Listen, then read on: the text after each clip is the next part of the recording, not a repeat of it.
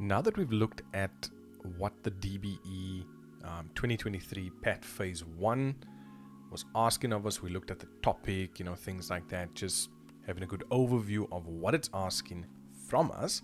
Let's now have a look at Phase 2. So as I scroll through my document, and again, this is the document that all of you should have, just remember that for Phase 2, we're now talking about processing data and information. We've got a maximum of 44 marks up for grabs, and that means it is a massive 29% of your total PAT. So let's check out the overview of the tasks that we need to do in Phase 2. So there they tell us, Phase 2, design and implementation of suitable tools for capturing and analysis of data. They want us to draw up and conduct a questionnaire or survey. They want us to design and use a spreadsheet and a database to analyze the survey results. Which survey results are they talking about? These over here. So you are going to have to draw up a questionnaire, give it out to people, whether it's your fellow classmates, whether it's whoever. You can use a Google form as well. The beauty of the Google form is when you are done with it, you can turn those results straight into a spreadsheet. And then the idea is to take the spreadsheet and turn that into a database as well. And then they want you to continue refining the final report as needed and then hand in Phase 2. Right, so these are the details in terms of Phase 2. Here we're going into much more detail, and then we're going to check out that rubric. So again, creating the questionnaire. You need to now collect data and information that will help you answer your research questions, the ones that you created in Phase 1. The questions in the questionnaire should help you gather data and information regarding people's perceptions or experiences. In other words, info not likely to be found in other sources. Okay. They mention here, create a questionnaire in a word processor and either email it, send it out. You can use, I know we have used before the Google form as well. You'll just have to keep the link as proof and maybe just take a screenshot of it as well. Then printing and distributing copies, creating an online version. There they mention editable PDF document, Google form, SurveyMonkey, any of those that will help you do that. Now, when it comes to that, you must have at least 5 questions excluding the biographical data. So I'm going to give you an example of someone from a few years back, just so you can see. This is obviously an electronic form created in Word using our legacy tools, where we can go and mark things off. So the fact that you're asking for the person's name, age, gender, that is not part of the 5 questions. That's why you see it's not numbered here. However, these are questions, and you can see these are closed questions, which means that we just wanted to get yes or no answers, or we want to give them options that they can choose from. The reason for that is it makes it so much easier when you turn this into or when you want to try and process it into information, in terms of graphs, your database queries, things like that.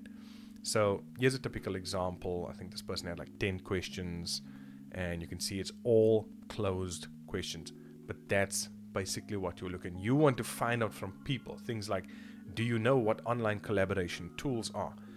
Do you realize that this is on the list for the future? Have you even heard of it?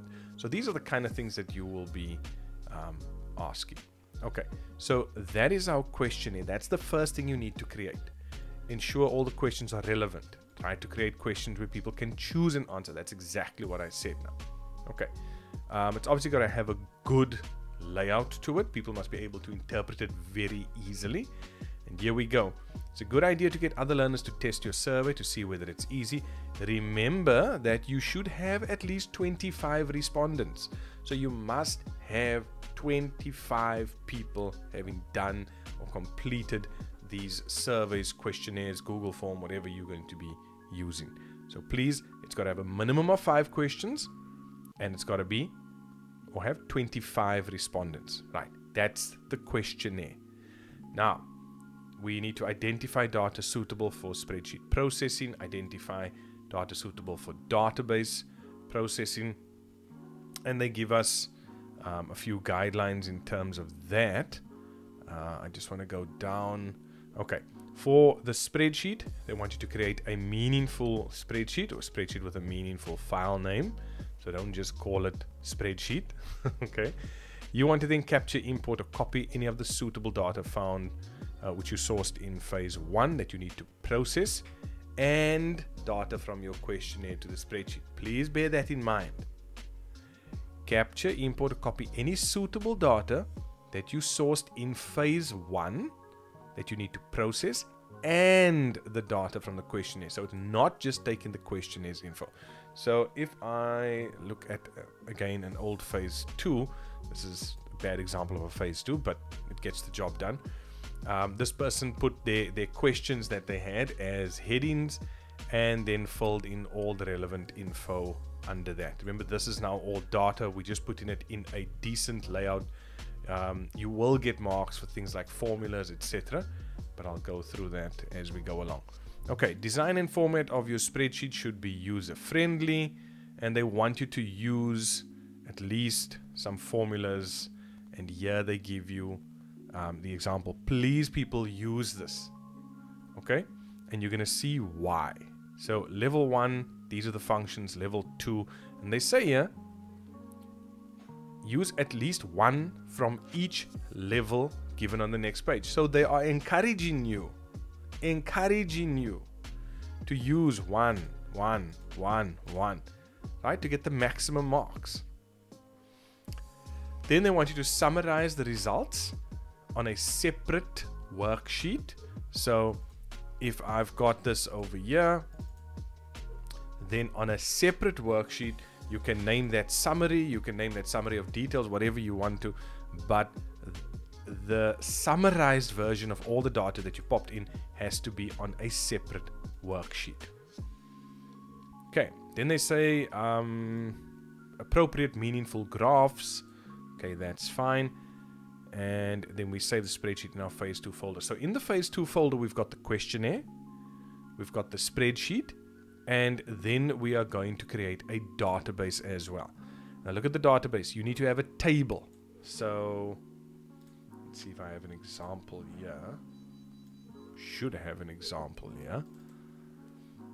Okay, this is just, again, not a great example of a table, but this is what the person handed in. So also bear in mind that they want you to create a database with a meaningful file name. They want you to save it in the phase 2 folder. Now, as I mentioned earlier, the table needs to have at least 5 fields. At least one table must be created with suitable data for the database, not a direct import from the spreadsheet. So you can't just take the spreadsheet and just say, boom, import that whole thing. No. The table must contain 5 fields, as we said. All fields must have appropriate meaningful names. That's fine. And make sure they contain single data units. So again, if I look at what I had earlier, so even if I use this bad example, you'll see there I have my names now. There are certain things that shouldn't be here. What are they saying to me?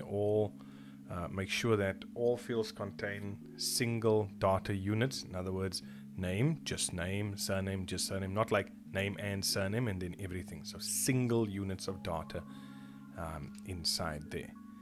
And then they want you to use appropriate components or properties to ensure and promote accurate. In other words, when I go into my design view, have I put certain things in place? For example, gender, M or F, surname, maybe limiting that to 25 characters, name limiting that. If I've got somebody's cell phone number, changing that format as well. So that is what they are referring to. Okay, then they say, now with that, they said the table must contain at least 5 fields. Remember, these are my fields on top here. And name, surname, gender, they don't get included as that. And then you need to have at least 20 relevant records. So 20, you should have 20 records down here and at least 5 fields on top over there. Right, then what else do they want? They want us to create at least 3 queries. I'm going to say it again, at least 3 queries that provide information that is meaningful or relevant. Okay, and they would like the query also to show some complexity. And yeah, your 4 levels, similar to Excel, if you're using level 1 only fields with 1 simple criteria, this one might have more, it might use different ones, calculated fields, grouping. So please do try when you create your query or queries to use a combination. If you want the maximum marks, you're going to use 1 from each one of these levels. Okay, so you created your database report to provide information that is meaningful or relevant to the task, to process data and answer any data related questions posed in phase 1. Now, this report, right? This is in your database. They want 1 report. It must be sorted according to 1 field, grouped according to 1 field, and contain 1 calculation. If you're not sure on these things, please check out my other videos. I show you how to sort, group, and add in a calculation. Usually that calculation will go into the footer or the report group section. So just check on that. Okay, so I'm gonna go through this again. Let's just check our hand in now. Okay, also you are working on your report. Now remember, this is the Word document that you used in phase 1, right? You created that. You're going to copy and paste that into your phase 2 folder, and now we're going to be adding to that, because we're working on this so that when we get to phase 3, we actually have a Word document that is basically going to be a report of everything. So you're going to take the relevant information and data that you got, the results, the summaries, and pop it into that report, where you put in everything together, and you're going to put this under the heading findings, but we'll get to that in phase 3. So for phase 2, you have in a phase 2 folder, you are going to submit obviously that whole copy to your teacher, but in that folder you should have the original questionnaire you designed, a minimum of 25 completed answered questionnaires. You're going to have the completed spreadsheet, the completed database with, remember, 5 fields in your table and 20 records. You're going to have 3 queries, you're going to have a report, and then you're going to be updating your Word document report with your graphs under the findings section. Okay, and then we're going to copy that report that we've now updated from phase 1. It's now in phase 2, and we're going to pop that into the phase 3 folder. Right, let's now jump to the rubric for phase 2. Okay, so if your questionnaire has clear instructions, relevant questions enable the process, and you've got 25 completed questionnaires, you get your 4 marks. The technical aspects of it, you comply with that, you get your 4 marks. Look at this: created electronically, appropriate questions, professional formatting, at least 5 questions. Guys, if you do that, easy 4 marks. This is an easy 8 marks. Okay, that's just the questionnaire. Then your spreadsheet. Do you have a separate worksheet for results? Well designed. Doesn't have to be the most professional, right? But just a well designed layout, well formatted, easy to read, not multicolors all over the place and huge fonts and things like that. No, man, we don't need that. You're going to get your 4 marks. Is the data suitable? Is it relevant? Have you done some processing and analysis of the data? Have you used functions, right? Have you used the correct functions in the correct place? You're going to get 4 marks. Have you used graphs? Now there they say at least 2 graphs that are relevant with a heading, labels, legends, etc. So 2 proper graphs, if I can put it that way. And then when it comes to the complexity and the calculations, what have you used? And you can see if you've used one from all 4 levels, then you get your 4 marks. Okay, so it's entirely up to you. You know, if you're going to comply with that, it's fine. Then your database. Now, I know some of you struggle here. So let's say for argument's sake, you do well in the Word and Excel section and you're not so clued up with database yet. Have a look at this. If you've created a table, it's got 5 fields. The fields are appropriate with their names. The fields contain single data units. You will get your 4 marks. If I use this as my example, at least one table created. Have I created a table? Yes. Table contains 5 fields. Do I have that? Yes.